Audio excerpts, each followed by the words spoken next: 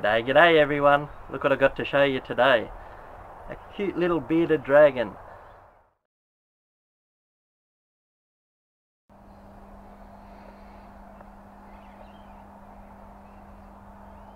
We're lucky enough to have these running around wild in Queensland, Australia, all across the Somerset. Beautiful little lizard. Somehow he actually managed to make his way into the house. So we got him before the cats did, and I'm going to release him out in the front garden. He's only a young one, still very small. A lot of people that keep reptiles have a bearded dragon.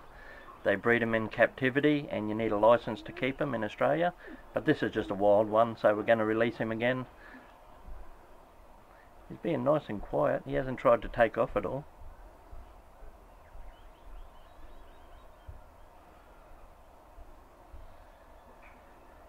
They've got all these rough little thorns around their head and their neck.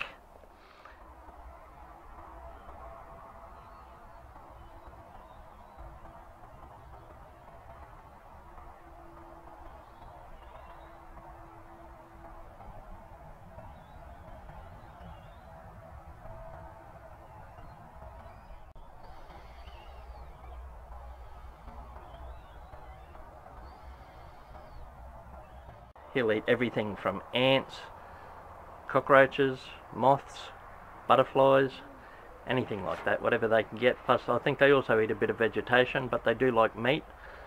So I've seen them catch insects on the run before. They're pretty good at it. When he gets bigger, that bit around his neck is able to puff out, and they use that like a defense. Puff up their neck, and that's how they get the name the bearded dragon. They got that real rough thorny little beard underneath that they can puff out. And inside their mouth is a bright yellow. They open that up, and that also helps to scare away predators.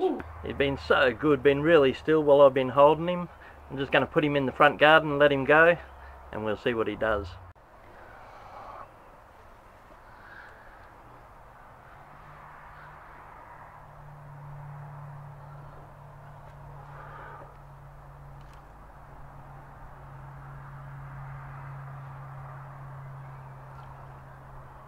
He's getting ready to run. I see you.